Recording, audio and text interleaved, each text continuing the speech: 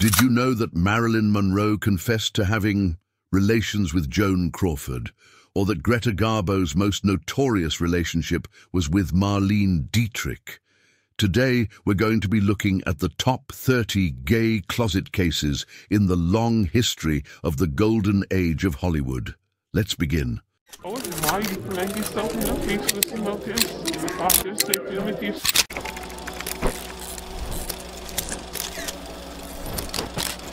Marilyn Monroe has been known as a quintessential sex symbol for any heterosexual red-blooded male, but therein lies a great irony, as Monroe was not the solely man-eating siren her image suggested. It's probably hard to comprehend even the slightest possibility of Monroe actually preferring women over men. And yet, the Some Like It Hot and the 7-Year Itch starlet professed to having erotic and impassioned encounters with such names as Joan Crawford, Barbara Stanwyck, Marlene Dietrich, Judy Garland, Brigitte Bardot, French actress, Jane Russell, Anne Baxter, and among others, even the heterosexual Elizabeth Taylor. Now, in many of the names mentioned above, there's actually evidence to Monroe's lesbian get-togethers, particularly for starters with Joan Crawford, when Monroe began to see psychiatrist Dr. Ralph Greenson towards the end of her life. In taped transcripts of Monroe's sessions, she confessed, in stating about Crawford, "Oh yes, Crawford, we went to Joan's bedroom. She had a gigantic orgasm and shrieked like a maniac. Next time I saw Crawford, she wanted another round.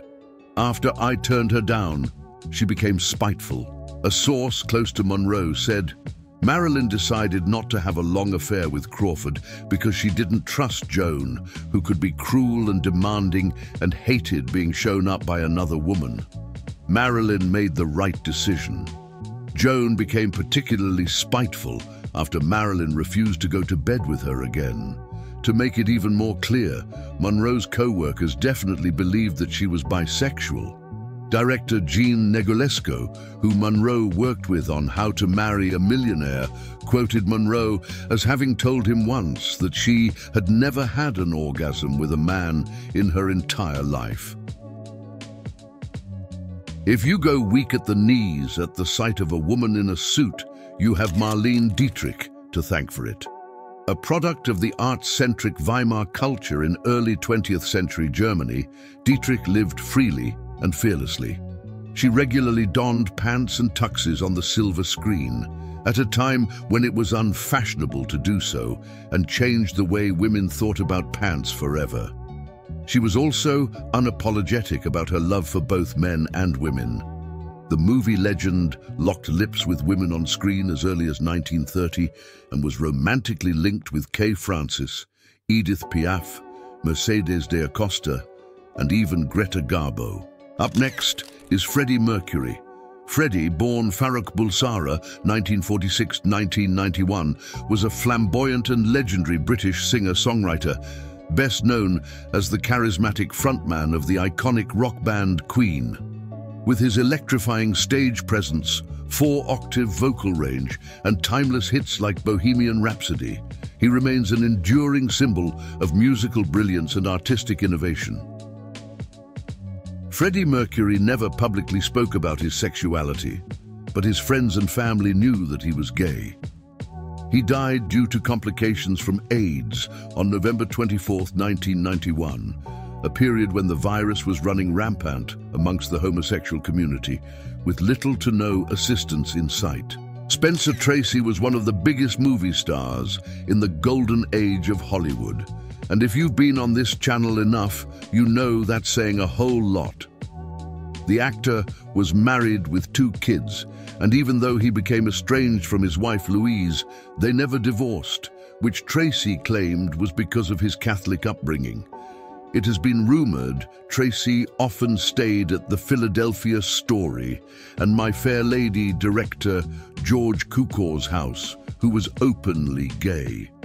Tracy would stay at Cukor's house for several days at a time, where, according to sources, Tracy indulged in fornication with Cukor's young male friends. Tracy is also rumored to have been involved in a long-term relationship with actor John Derek.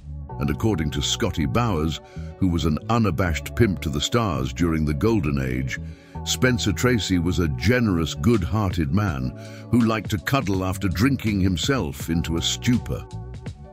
Tracy just didn't do this with his most famous leading lady, Katharine Hepburn. Here's what Bowers recalls firsthand in his first in a series of rendezvous with Tracy beginning one night in the early 50s. It was past midnight. After another empty bottle of scotch stood on the coffee table, he began to undress and begged me not to leave him, Bowers recalls, of a night spent with Spencer Tracy. Bowers wrote in his memoir, "I could only assume that his pseudo-romance with Kate Hepburn was causing him distress. I climbed into bed with him. He lay his head down at my groin, took hold of my penis. This was the last guy on earth that I expected an overture like that from, but we had an hour or so of pretty good sex."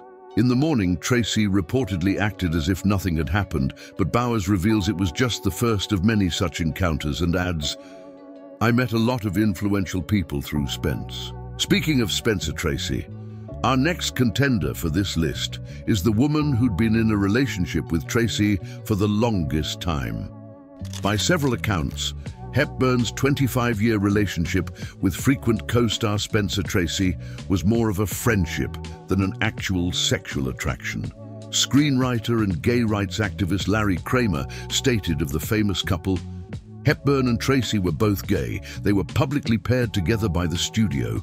Everyone in Hollywood knows this is true, but of course, I haven't seen it printed anywhere."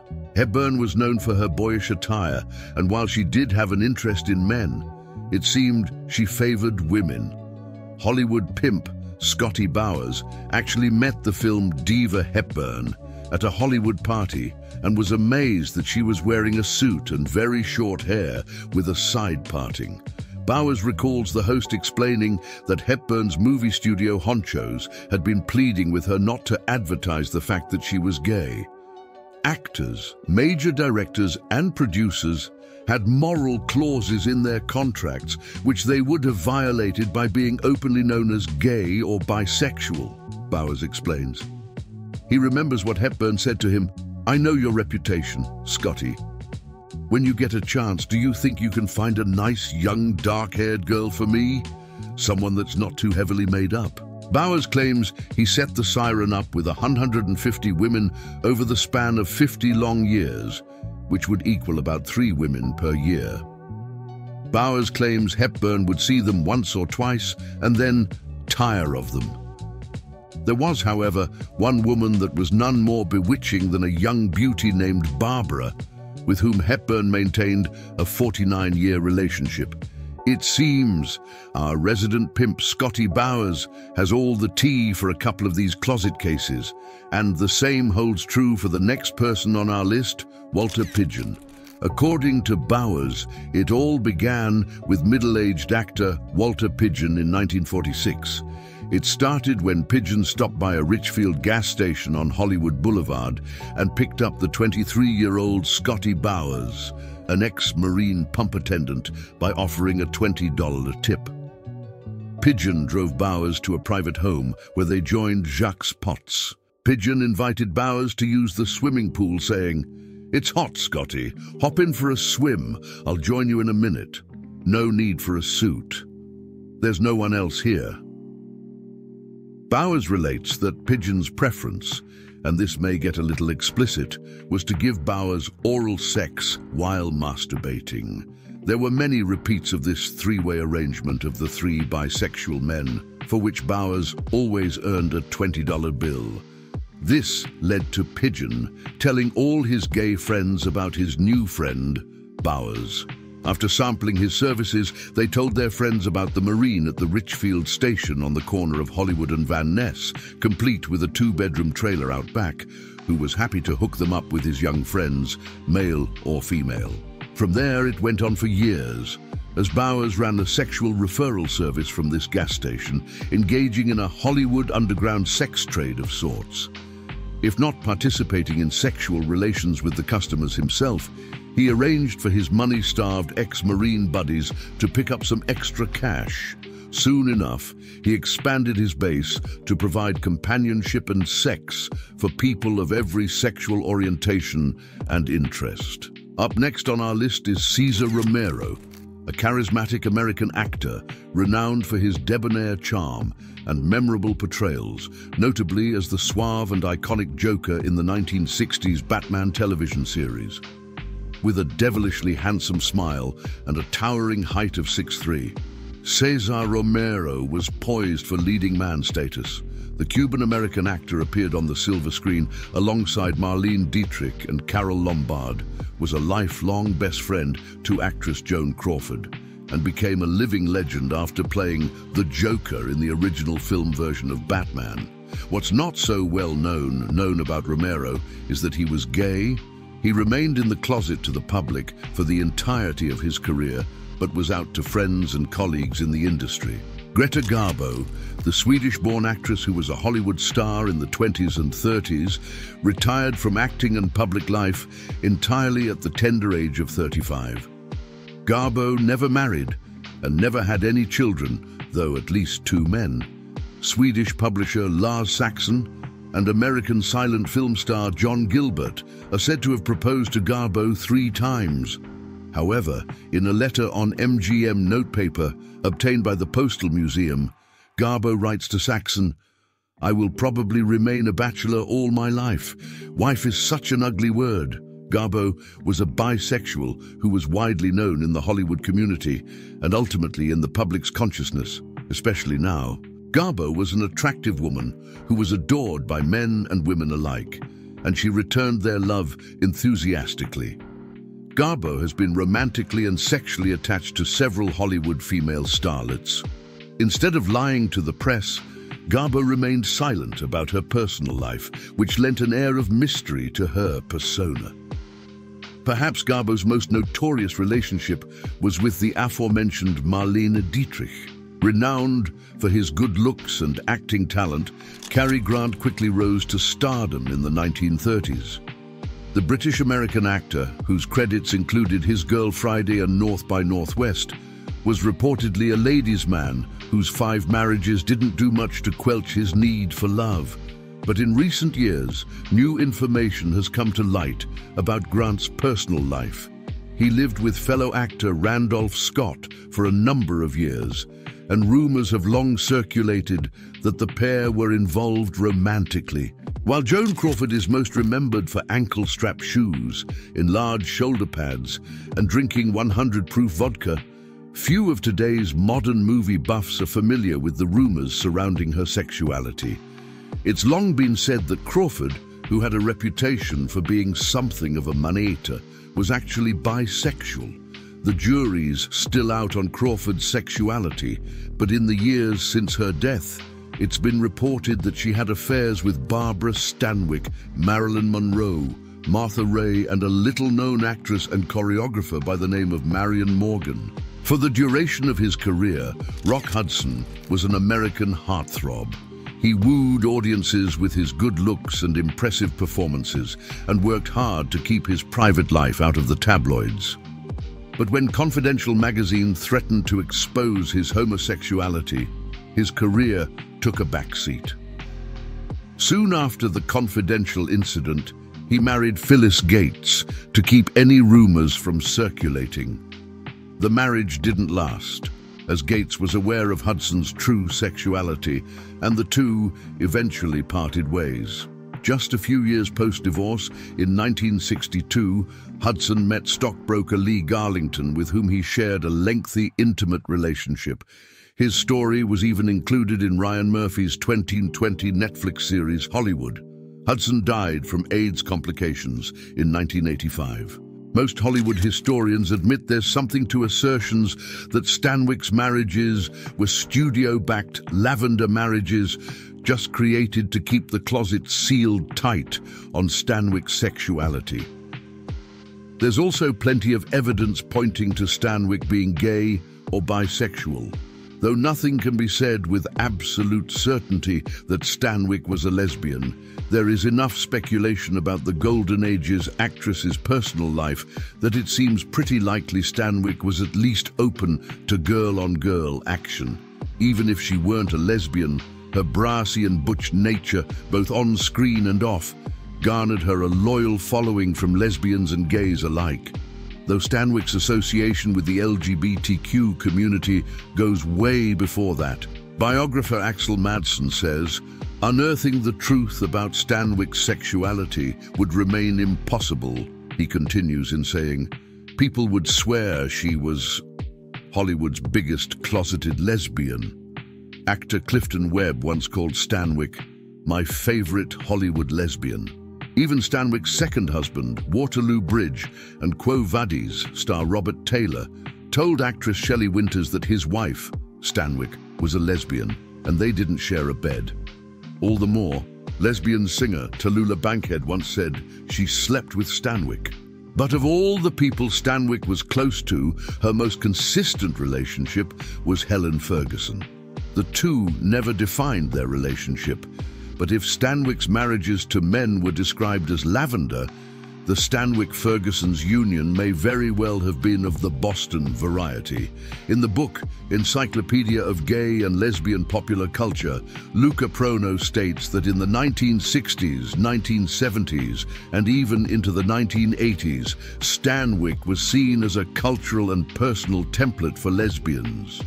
Stanwyck acquired the status of icon within lesbian communities, Prono writes. Stanwyck was a woman whose screen persona challenged respectability because of the strong and independent women she embodied in the 1940s. Stanwyck played the lesbian character of Jo Courtney in Walk on the Wild Side in 1962, one of the first lesbian portrayals in Hollywood. She refused to discuss her own sexuality. In one of the more infamous examples of her reserve on the matter, Stanwyck reportedly threw journalist Bose Hadley out of her house after he asked whether she had ever partaken in lesbian sex, as Greta Garbo and Marlene Dietrich had done. Here's how that exchange went. Q.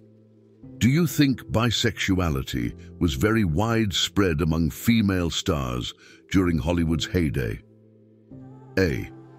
I heard that Dietrich, Garbo, most of the girls from Europe, swing either way. Then I found out it's true. Q. You found out? A. Next. Moving right along. Up next is the woman who claimed to have slept with Stanwyck in the midst of the media, trying to hunt down her sexuality, Tallulah Bankhead. Tallulah Bankhead was a theater actress, film star, and life-of-the-party socialite who enjoyed pushing the envelope as much as humanly possible. Like so many others on this list, she disregarded the conventions of her time and marched to the beat of her own drum. She allegedly spent some intimate nights with Mercedes Acosta, as well as Greta Garbo, Hope Williams, and of course Barbara Stanwyck. Known for playing the title role in the 1925 version of Ben-Hur, Ramon Novarro was a mainstay of the silent film era. Handsome and enthusiastic, the Mexican-born Novarro quickly earned a place among Hollywood's rising stars. But behind the glitz and the glamour of the film industry, Novarro was struggling to reconcile his love of men with his Catholic upbringing and turned to alcohol to ease his inner pain. Unable to come to terms with his homosexuality, Novarro took to hiring hustlers in secret to stave off his loneliness. In the late 60s, Novarro's life met a brutal end after he hired two young brothers to come to his home. That story would not end well, as the brothers reportedly tortured and killed Novarro and were later convicted, imprisoned, and then paroled. Raymond Burr, 1917 and 1993, was a distinguished Canadian-American actor, best known for his portrayal of the brilliant defense attorney Perry Mason in the eponymous television series, showcasing his commanding presence and versatility. Much like Novarro, Burr also similarly struggled with his homosexuality. He definitely wasn't as open about it as many others on this list. Unlike Novarro, however, he did not go through the lengths of hiring hustlers to help him out in secret, and was content with lying in order to deny his homosexuality. Burr famously actually made up stories about a fake marriage to a woman who died and who also had a child that died, to cover up the fact that he was gay. Elizabeth Scott was what some used to call the poor man's Lauren Bacall. She was a sultry blonde bombshell with a smoky voice and stellar acting skills, much like the legendary Bacall herself. But she was so much more than an alternate version of someone else. She had a distinct style and grace that put her leagues ahead of her film noir counterparts. Unfortunately for Scott, her potential was cut short by a 1954 expose in Confidential magazine. The tabloid rag accused her of being a deviant with a penchant for baritone babes, a euphemism for lesbians at the time. Although Scott sued the magazine, she was never able to recover from this perceived stain on her reputation, and her career reportedly waned because of it. As for whether or not the magazine was right in their claim, it was never really cleared up, but Scott certainly didn't think so. Robert Reed was a versatile American actor remembered for his iconic role as the wise patriarch, Mike Brady, in the beloved sitcom The Brady Bunch, embodying warmth, wit, and timeless family values. Robert Reed may be best known for his role as head of the house Mike Brady on The Brady Bunch, but Reed kept his sexuality a close secret for fear of damage to his career. In his memoir, Sex, Drugs, and Pilot Season, casting director Joel Thurm recalled memories of hookups he shared with Reed, and also said most of the attendees at industry parties in the 70s were gay. As best known as Norman Bates in the 1960 version of Psycho, Anthony Perkins was a married man with 2 children. However, he also allegedly had several homosexual affairs in the process. His longest romantic homosexual relationship was reportedly with actor Tab Hunter. According to the notorious Hollywood pimp Scotty Bowers, Perkins was involved with many men, actually. Bowers states about Perkins, "He always wanted someone different. Who've you got who's different, Scott? Who do you have for me for tomorrow night that will surprise me? Anything really new?" Bowers makes mention, though, that Perkins was fussy about who he saw. Bowers was one of the many men Perkins did see on numerous occasions, as he was extremely fond of Perkins. Perkins passed away at 60 years of age in 1992 from, you guessed it, AIDS. Perkins always insisted that Berry Berenson, a photographer and the actress Marissa Berenson's sister, never knew about his philandering and his double life. At the time of Perkins' death, he was with his wife and their 2 teenage sons. Perkins' death came as a bit of a shock because Perkins kept silent about his illness. Ms. Berenson states, "He simply never wanted anyone to know." While Perkins never wanted his wife Berry to know about his double life, she lets on by claiming he figured if anyone knew, they'd never give him work again. Stand-up comedian and actor Richard Pryor, who was a married man, 7 times actually, did cross the line into having a homosexual affair with one of Hollywood's legends. In February of 2018, Richard Pryor's widow, Jennifer Pryor, released a statement to TMZ stating that her husband had an intimate affair with a streetcar named Desire and The Godfather actor Marlon Brando in the 70s. As she told the publication, it was the 70s. Drugs were still good, especially Quaaludes. If you did enough cocaine, you'd fuck a radiator and send it flowers in the morning. This wasn't the first time Pryor's relationship with Brando had been in the news, as music mogul Quincy Jones had also alluded to it in a Vulture interview. Both Jones and Pryor's widow claimed that Pryor was open about his bisexuality with his friends. However, one of Pryor's children, his daughter Rain, later disputed the claim. In his autobiography, Pryor admitted to having a 2-week sexual relationship with a transvestite, which he called 2 weeks of being gay. In a memoir written after his death, Lawton's widow Elsa stated they never had children because Lawton was a homosexual. However, according to actress Maureen O'Hara, Lawton once told her that not having children was his biggest regret, and that it was because Elsa could not bear children as a result of a botched abortion she had early in her career while performing burlesque. Lanchester admitted becoming pregnant by Lawton and aborting the child in her autobiography. However, Scotty Bowers, the Hollywood pimp, makes known that Lawton was a regular client of his for years. One of Lawton's homosexual affairs included his eventual witness for the prosecution co-star Tyrone Power. Speaking of which, Tyrone Power was a major heartthrob during Hollywood's golden age era, as women were head over heels for Power. While on the surface and on screen, he appeared as one thing. Off-screen, Power was actually much different, according to Hollywood golden age pimp Scotty Bowers. How Bowers puts it, women swooned over him, and he bedded quite a few of them, but he, Power, much preferred men. Now Bowers doesn't get too specific, but states that he and Ty would get up to quite a few sexual shenanigans together. Even out-of-the-closet homosexual actor Cesar Romero, who was candid in the 1996 book Hollywood Gaze, confirmed that the twice-married Power was, in fact, bisexual. Power actually had an enamored relationship with his eventual witness for the prosecution, co-star Charles Lawton, who had some very unusual sexual fetishes. However, Lawton wasn't alone in that department, as Power himself did too, according to Bowers' confessions, as this could explain why the two actors saw each other often. James Dean. We'll be honest, this one's a bit of hearsay, but there are multiple claims of homosexual activity from James Dean at the height of his career. In 2016, a book called James Dean, Tomorrow Never Comes alleged that Dean shared a secret relationship with fellow heartthrob Marlon Brando.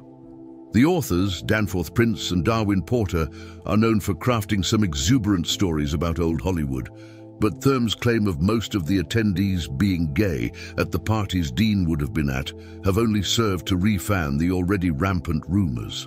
His name has come up so many times on this list, it would be more surprising if he didn't make it on here. The other half of the James Dean secret relationship, Marlon Brando, was openly bisexual. In 1976, he told a French journalist, "Homosexuality is so much in fashion, it no longer makes sense." He then confirmed that, like a large number of men, I, too, have had homosexual experiences, and I am not ashamed. Although open about his sexuality, Brando denied claims of his relationship with Dean in his memoir, Songs My Mother Taught Me. Roddy McDowall was a gifted British-American actor, renowned for his diverse roles spanning decades, from the charming Cornelius in Planet of the Apes to the endearing bookshop owner, Mr. Pevensey, in The Chronicles of Narnia, The Lion, The Witch, and The Wardrobe. Roddy McDowall never spoke publicly about his sexuality, but many biographers have noted that he was gay. Laurence Olivier, 1907-1989, was a towering figure in British theatre and cinema, hailed as one of the greatest actors of the 20th century. His illustrious career included iconic performances in Shakespearean plays, such as Hamlet, and memorable roles in films like Rebecca and Marathon Man. Many of Laurence Olivier's biographers have written that the actor was gay. He was married to 3 different women throughout his life and never spoke publicly about his sexuality. Tab Hunter was a heartthrob of 1950s and 60s cinema who was first discovered, thanks to his good looks, at age 17 and immediately put in the pictures. While Confidential magazine exposed an arrest in his past for lewdness, which at the time simply meant showing any signs of homosexuality in public, his movie studio dismissed the allegation and the public quickly forgot about them. While he remained closeted for most of his career, he later opened up about his relationship with fellow actor Anthony Perkins in a 2005 memoir, Tab Confidential. Unlike many of her contemporaries in the 30s and 40s, Patsy Kelly didn't hide her sexuality, going as far as to tell one publication that she was a dyke who lived with her girlfriend and would never marry. Kelly was romantically linked to actress Tallulah Bankhead, who was also very open about her bisexuality. Clift was involved in a seemingly will they or won't they relationship with Elizabeth Taylor. It appears Hollywood's inner circles knew of Clift's sexual orientation. Scotty Bowers, who would fix up tricks for Clift while he was in LA filming Judgment at Nuremberg, claims that Clift would always want someone new, someone different, someone he hadn't had sex with before. Clift was also excessively fussy and hard to please. Bowers states that Clift once said after he had gone out of his way for him to find the perfect trick for him, "His prick is an inch too long." On other occasions, Bowers claims if it wasn't too long, then it was an inch too short, or the guy's hair was not parted properly, or his feet were too small, or his toes too bony. There was always something wrong. Monty was never satisfied. Bowers continued to provide tricks for Monty until he was finished filming on the 1961 film, after which Clift left Los Angeles to settle in New York. Bowers remarks, "I cannot say I regretted seeing him leave town." William Haynes, 1900–1973, was a charismatic American actor and interior designer, celebrated for his wit and charm on screen during Hollywood's golden age. Despite his acting career ending due to his refusal to hide his homosexuality, he found success as a prominent interior decorator. Though William Haynes never officially came out, he also didn't really hide the fact that he was gay. He was in a relationship with Jimmy Shields for almost 50 years. And finally, our last spot on the list is Liberace. Liberace was an extravagant American pianist and entertainer, renowned for his flamboyant style, dazzling performances, and extravagant lifestyle. With his charismatic stage presence and unique musical talent, he captivated audiences worldwide, becoming a legendary icon of showmanship and glamour. Despite his flamboyant stage presence, Liberace never officially came out as gay. He even went so far as to sue a publication for libel when they printed that he was gay. Liberace's friend Betty White has stated that the musician was in fact gay. So what do you think of these secretive accessions and revelations of the Golden Age stars and Hollywood's yesteryears? Let us know down in the comments section below. If you like this video, you'll love the one showing up on your screen right now. Click now, and we'll see you in the next one.